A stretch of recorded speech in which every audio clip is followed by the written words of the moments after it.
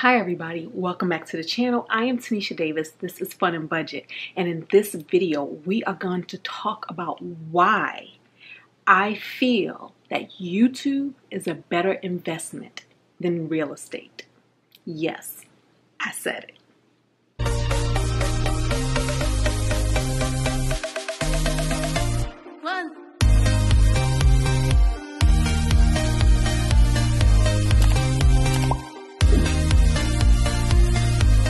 Now here's the thing. Keep in mind, I am speaking from my own personal experiences. The numbers that I'm going to be using are going to be my real numbers from my own experience. I understand that there are many different experiences in both real estate as well as YouTube, and that they're all not going to reflect the story that I am telling. But it is my hope that I give you enough receipts that you need, and I'm pretty sure that I'm not going to even have enough receipts for all of you. I already know. Y'all in my comments. I already know. I also want you to know that with my real estate investment, I did not buy it as an investment. I say that because when you do go to purchase real estate as an investment, you're going to look for some key things. And one of those key things is going to be your profit ratio. You want to invest in something that you know you're going to make a profit from. That was not my case. I am like millions of landlords out there who end up becoming a landlord by circumstance and not necessarily by first choice. My story, and I said this in other videos, is the fact that I had a property that I lived in for 5 years. I purchased this property 17 years ago. I lived in it for 5 years, and then I decided to move to a different property in a time where my area took a hit in value, so I was not able to easily sell it for a profit, so I decided to rent it out instead. Okay, that was 17 years ago. So these numbers are going to be the numbers of that property, and then we're going to give you my numbers for my YouTube channel. So the first part of this video, we're going to talk about YouTube.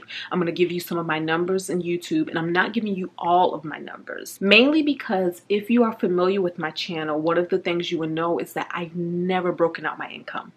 You see, my monthly income, I never said what part came from where, not even rental income. I just added it all up and threw it all out there. This is what I'm making this month.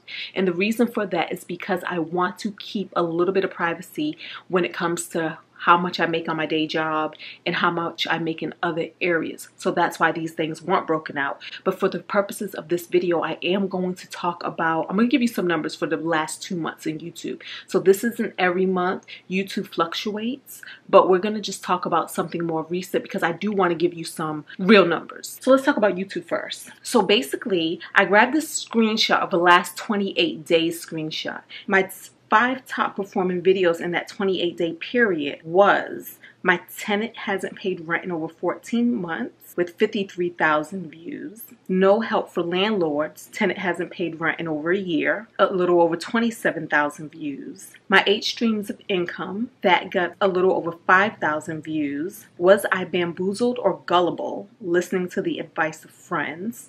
That got a little over 5,000 views. Issues with adulting and discussing what I do for a living. That got 3,500 views. Now, the funny thing with YouTube is views don't always equal money, right? And so I want to compare this a little bit with my top earning videos for the 28-day period. So the top earning videos was my tenant hasn't paid rent, which made almost $3,000. No help for landlords, got $277. Issues with adulting, got $179. Now, if you look at my top 5 videos in performance, issues with adulting was number 5, but yet it made more money than some of the videos that got more views than this video got. Property managers, why I never had one, got $121, and that didn't even make it on my top videos for the period. And then my net worth update journey got $111, which also didn't make it on my top videos in this period. And I say that to say that when it comes to YouTube, it's hard to say that just because a video got more views that it made more money. And that's because videos are measured by what they make between the CPM and the RPM. And the CPM is the cost per 1,000 impressions. And the RPM equals revenue per 1,000 views. And that is basically how much do my videos make every 1,000 views, essentially. So if we take a look at this, we see that my CPM changes daily. In the month of June, it ranged anywhere between $15 and $30. I would say on average, it was around it was above $25. And because of that fluctuation on YouTube, I make anywhere between $1,000 to $5,000 a month. And in this 28 days, I had over 261,000 views, and I had over 35,000 watch time hours. And this equaled $4,875 for 28 days of YouTube, okay? Now, let's jump over and talk about real estate. Now on this channel, we've always talked about the numbers to the main home that I lived in, but we've never, ever, ever, ever talked about the numbers to my rental property. Today, we are gonna unveil the rental property numbers. All right, bring on the judgment, bring on the judgment. But here we go. This is where we're at. For my rental property. Now, this property has been refinanced. Went from something in the 4s to 3.37%, which was actually pretty good because a lot of times people will tell you that your rental property or investment property is always going to have a higher interest rate than your main property. At the time, before I refinanced my main home, my main property interest rate was 3.25, and then this one came in at 3.37. So that wasn't too bad, okay? Currently, I owe a balance of $218,415 on the property. My payment on the property is $1,565. Of that, about $555 goes to principal, $616 goes to interest, and $395 goes to insurance and taxes. I rent my rental property out for $1,750 a month. So we see that once I subtract what I rent my rental property out and then what my mortgage is on that rental property, I have $185 remaining, okay? But here's the thing, that's not it. That's not it. After we look at that $185, I still have to pay the HOA on that property. The HOA is $947 a year, so that's about $79 a month. So now let's subtract that $79 from that $185. That leaves us with $106. Now, for the longest, I know this was not a smart move. I say that already. For the longest, I was paying for a security system on the property. Not a smart move. No, I would not ever do that again. That was not a good business move, but it's what I did. So we subtract that, which was $70 a month. That leaves us with $36 in false profit. And this does not even include, like there were so many people in the comments who said you should have had a property manager. So we see now that even if I would have had a property manager, I would have been in the red and I would have been coming out of my pocket to actually fund the property manager expense, okay? And a lot of people say, oh, the property manager only takes 10%, but y'all see where my numbers are, right? So we have $36 of false profit. And I'm calling it false profit because even though we have $36, I can't just cash that $36 and go buy dinner with it. No, I have to leave that money in a bank account to accumulate to actually pay for things as they come up with the property, to pay for repairs, to pay for contractors, repairmen, so on and so forth, as well as possibly cover the expensive if there is tenant turnover, which I didn't experience, but if we had, there's that. But with that $36, that only gives us $432 a year if nothing went wrong that year. But in the past year, here are some of the expenses that I actually put into my rental property. I had to do roof repair, and the deductible on that was $500. I had to buy some plywood for the roof repair that wasn't covered by my insurance. Cost of that was $195. And then I also had to update the smoke detectors and carbon monoxide detectors to make sure that they were in regulation with Maryland standards. And the cost of that was $165. So in that past year, a year that my tenant was not paying rent, I had already spent $860 in repairs. So I know what you guys are thinking. You guys are thinking, well, that's your scenario. You're not charging enough for your rental. But here's the thing.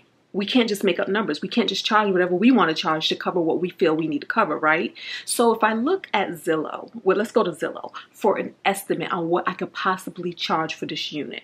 According to Zillow, I can charge $2,200. That's the upper end, right? So I'm going to say, let's go with $2,000. So even if I charge $2,000 for this unit, I would still have to subtract the mortgage, which was $1,565. I wrote these numbers wrong, so we got to redo this math. Equals $435. And then we got to subtract the HOA at $79. And then in this go round, we made a great decision, and we do not add the security system to our bill. We actually add that to the rent, or we allow the tenant to get in their own security system and pay their own bill, right?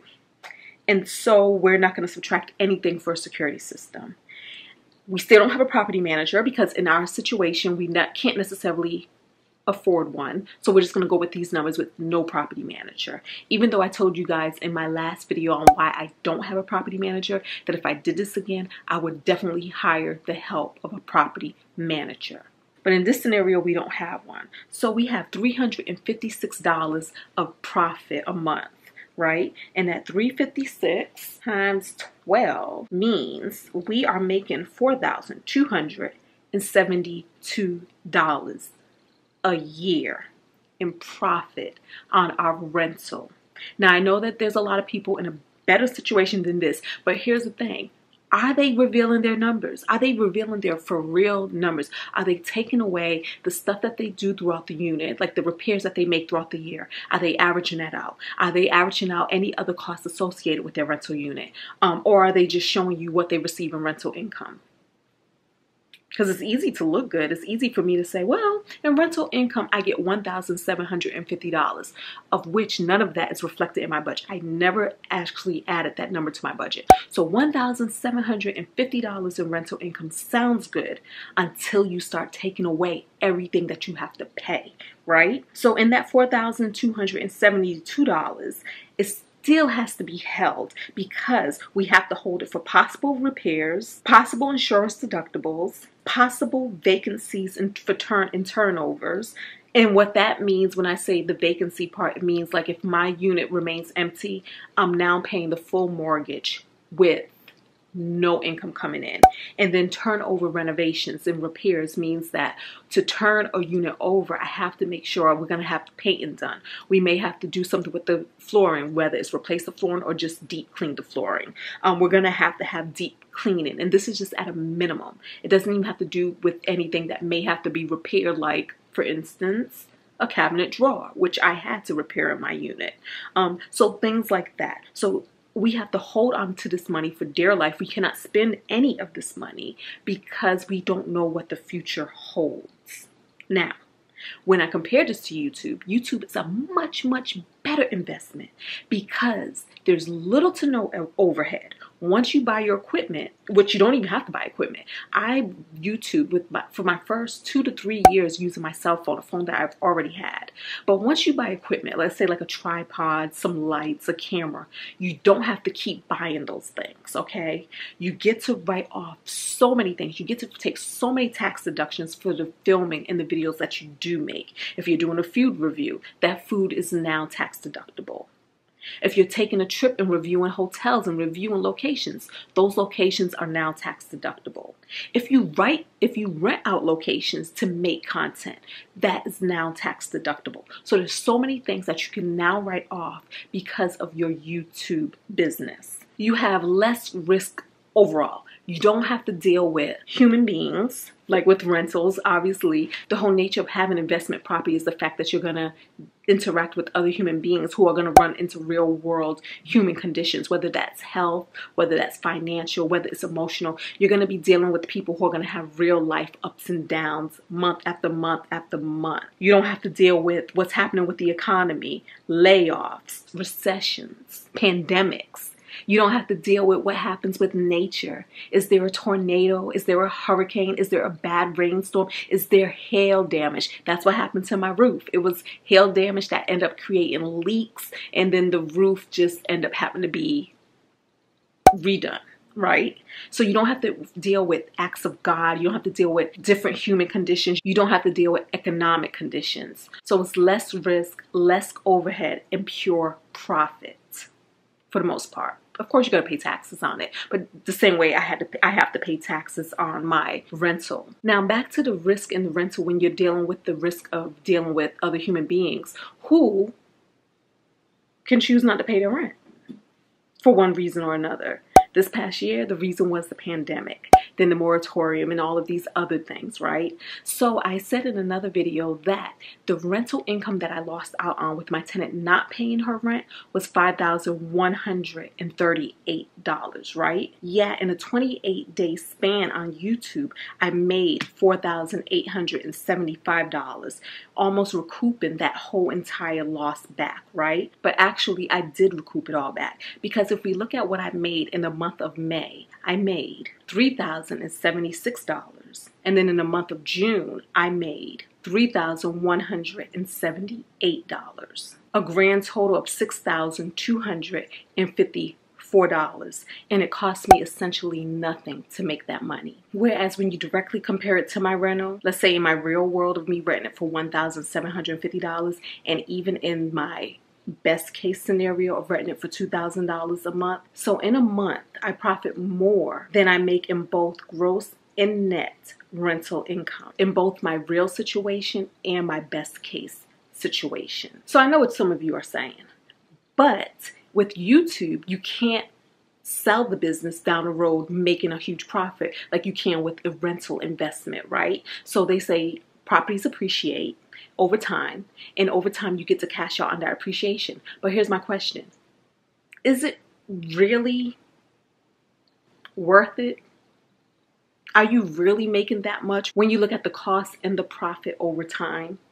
Again, let's take my real world scenario into consideration here. And I know it's not the best. But it's what we're working with, right? So even if we take a look at Zillow's best estimates of $2,200 a month, giving us a net fake profit of $585 a month.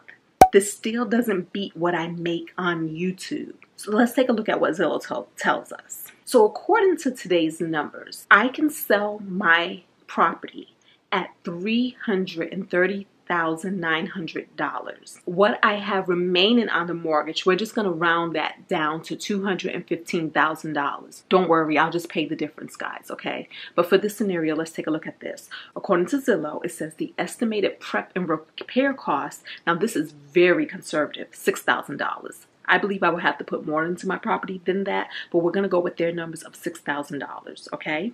And then it says the estimated closing costs, and this is what you pay to the agents for selling it, and your taxes and insurance and all of that other fun stuff. It's about $26,887, okay?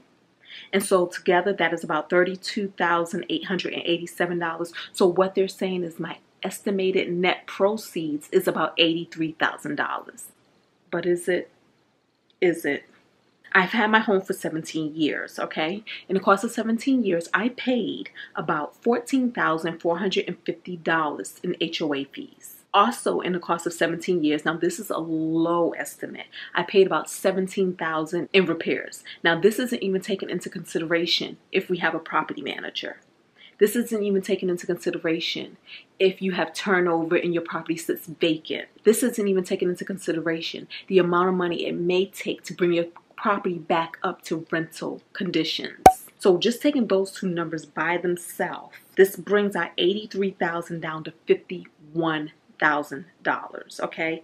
$51,000 in profit is about an average of $3,000 a year over the course of the 17 years, okay? In YouTube, I told you before, I make between $1,000 to $5,000 a month. But even if we go on the very low end of $1,000 a month, in 4 years of an established YouTube channel, established being the key word, I beat what it took 17 years for my property to make.